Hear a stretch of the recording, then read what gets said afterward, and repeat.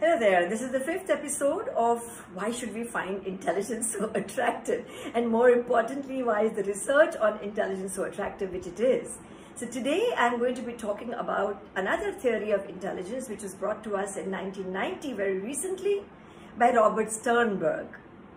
I don't know whether this is included in the B.Ed course at the moment. If it is, it's great, and do let me know if it is, and you could probably put that into your comment section. So this is the 5th episode of Ideas on Intelligence, as well as what people have been doing to understand the way intelligence really grows and how can we therefore develop it in our students. That's my actually goal, to help all of us learn together that there could be a variety of ways in developing intelligence, not just high marks and not just in maths and science. Okay, so I'm bringing this to you in case you've missed the earlier episodes. You could go back and check. There are 4 earlier episodes. This is the 5th one, but if you can't, never mind. We've talked about Alfred Binet's IQ, Daniel Goleman's EQ. We've talked about Howard Gardner's MI in the 3rd episode, and we have talked about Raymond Cattell's idea of crystallized intelligence and fluid intelligence in the 4th episode, and this one is the 5th episode. Okay, and there will be just one more, and that will bring the queen of it all, Carol Dweck, to you. Okay, so he talks about, Robert Sternberg talks about a triarchic theory of intelligence. He says there could be a creative intelligence, there can be an analytical intelligence, and there can be a practical intelligence. So how do I develop this? So I thought that I'll just build a story for you, and it becomes easy to understand through stories, right? We all like to learn through stories, and that's the way our brains remember and recall for a long time. So here is a tale that can illustrate the idea that Sternberg brings to us. So here was a young girl, and she decided to go to a new city where she had gone. She had an old friend in that new city, and they had already made a tryst to meet for coffee. Okay, but what happens is that she loses her phone. And today we have our entire life on that phone. So she loses the phone. She doesn't have the number of the friend written anywhere, and she panics. Now her intelligence kicks in. All right. So she says, let me just explore this town. Doesn't matter. I'll explore it. And I'll try to think.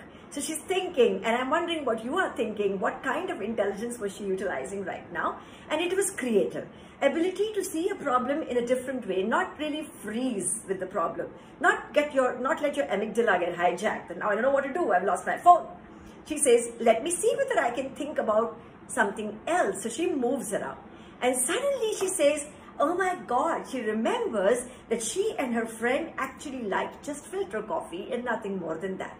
So analytical, ability to solve a problem based on parts. There is a problem, I've lost the phone, I've got to meet my friend for coffee, but now I remember it is filter coffee. So she's narrowing down her search, right? You must be thinking that, oh, I think that's what she'll do next, probably look for a place for filter coffee. Exactly, that's what she does. She hails a taxi. She also remembers by that time, because of her analytical intelligence, that it was not just coffee that they liked filter, but they also liked to go to a place which had a bookshop and a coffee counter together. So she asked the taxi that, can you please take me to a cafe which has a bookshop as well as filter coffee? And he said, wow, this girl is smart. So that's practical intelligence.